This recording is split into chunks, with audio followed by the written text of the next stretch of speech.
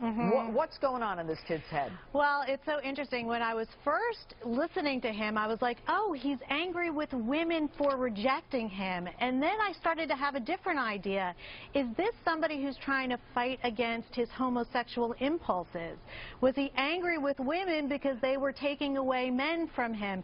But this is a kid who couldn't connect and felt enraged and wanted to obliterate anyone that made him feel like a nothing. That's what this guy felt like, a nothing on the one hand, and then there was a grandiosity on the other hand where he's talking about how beautiful he is and how sophisticated he is, but clearly a very problematic guy with probably very early signs. I don't know, I haven't diagnosed him.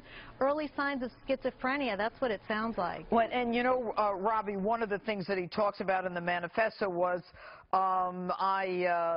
his mother, apparently at the end of May, my mother told me that I had to move to Santa Barbara on June 4th.